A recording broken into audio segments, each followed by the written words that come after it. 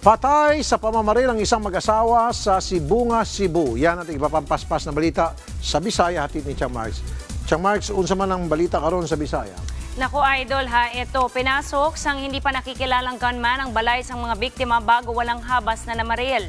Natutulog raw ang mag-asawa nang umatake ang gunman. Swerteng hindi nadamay sa pamamaril ang 3 ka-menor de edad na apo ng biktima. Blanco pa ang mga otoridad sa pagkakakilanlan ng suspect. Liblib din ang lugar, kaya pahirapan sa paghahanap ng testigo. Pero posible raw na may kinalaman sa away lupa ang motibo ng krimen. Patuloy ang investigasyon ng mga pulis. Paalala po sa mga makikisaya sa sinulog, mag-text o tumawag na kayo dahil walang cellphone signal dyan bukas. Ipatutupad ang signal shutdown sa Cebu, Lapu-Lapu at Mandaue City.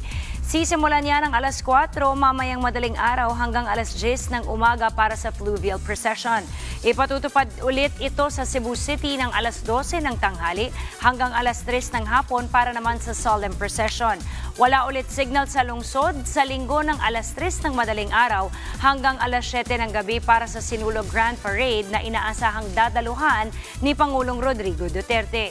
Ibabalik ang komunikasyon o communication networks oras na aprobahan ito ng mga otoridad.